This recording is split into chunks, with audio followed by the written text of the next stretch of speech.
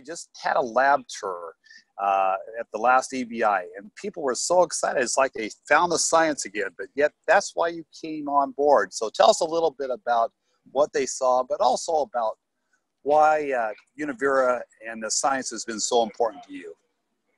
Well, you know, back in 1997, my first meeting with Bill Lee, I was blown away by a couple of things. Number one, his vision to basically save the natural product industry, which was to take all the biomedical technology that I was used to, and to use that to discover and validate compounds in plants to help people achieve and experience and maintain better health.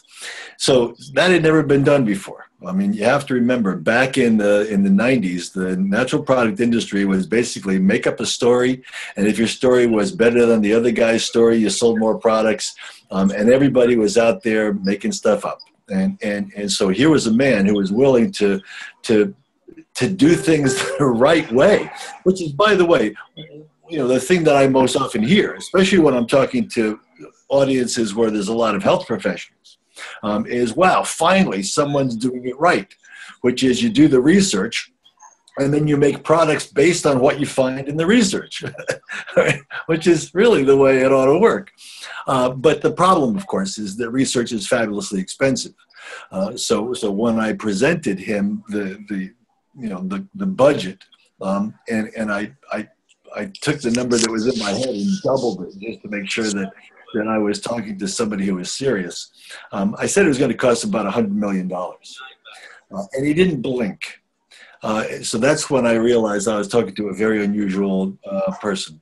To think about, you know, and I think I've mentioned to you that we spent $25 million before the first product was put into your hands. And that was just to establish the technology and the protocols for taking plants and really getting those plants to where we could understand exactly what was going on.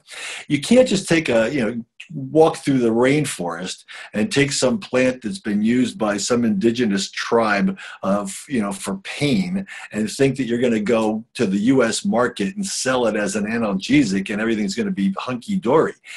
There's a lot of work that has to go in to discovery, and the work involves all those technologies that you saw in the lab tour, the HPLC, high pressure liquid chromatography, the LCMS, the liquid mass spectrometer, the gas mass spectrometer, all these technologies that enable us to dereplicate, entire plants so that we understand clearly what each plant does and how it does what it does. And that's the only way, number one, that you can move forward with confidence regarding safety. It's also the only way that you can create a standardized material so that the customer gets the same benefit batch after batch, year after year. So, consistency is important. We've all seen companies come and go. And the reason they come and go is they might have had a good product, a plant-based product that produced good results. And then, a year later, the customers are not getting the same results because what? The plants change. Plants change according to the water, the wind, the sun, the soil. And if you don't control for those things, if you don't have standardized material, you have no idea what you're selling a year down the road. Stephen, I've often been asked, they'll say, well, what's Stephen's favorite product? So just for a second, what is your favorite product? It depends what day you ask me. Okay. If it's the day after I've been playing bump with my teenage boys, and if those of you who know what bump is, it's an exhausting game. It's like basketball speeded up to like twice the speed of basketball. But if you ask me the day after I've been playing bump with my teenage sons, my favorite product is RegeneCare. If you ask me on another day, it's probably going to be Prime, because Prime provides the most comprehensive repair activity in the entire body and brain. If you look at Prime, the combination of DHEA, 7-keto DHEA, alpha lipoic acid, N-acetylcysteine, acetyl L-carnitine, diindolylmethane, these are all anti-aging compounds that work synergistically. So on most days, I'd say Prime is my favorite product. And then again, if you ask me, in the morning when I'm making my drink with aloe and extra is my favorite product. It's funny, Stephen.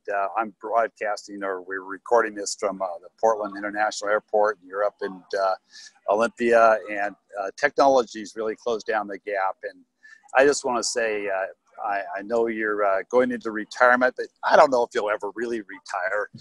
But I'll tell you one thing: you've been the icon in Univera for so long, and just want to say, really a heartfelt, grateful thank you. And I honestly wonder if I'd be alive if I hadn't got off of that thing called Vioxx. And Vioxx got pulled off the market for that very reason. So, and I got into Regenicare, and I remember taking that the first time. And I'll tell you something, what a wow product. So, Stephen, thank you so much for coming on this morning. And we just appreciate you a great deal.